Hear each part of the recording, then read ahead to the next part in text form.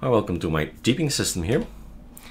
It's the one from 20.4.11 and it's ArcoLinux B, right? And the icons have been changed.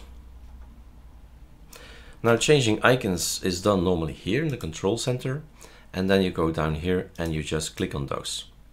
Now it can happen that it's unclickable, I mean unchangeable. It does change, but when you reboot, everything is back and you say, why is everything back? I just set it to a specific icon, or also the cursors that are way down here and going for a white cursor, and then you reboot, everything is back. Check this out. See that you have not installed qt5ct. This applies for Deepin, but it also applies for Plasma.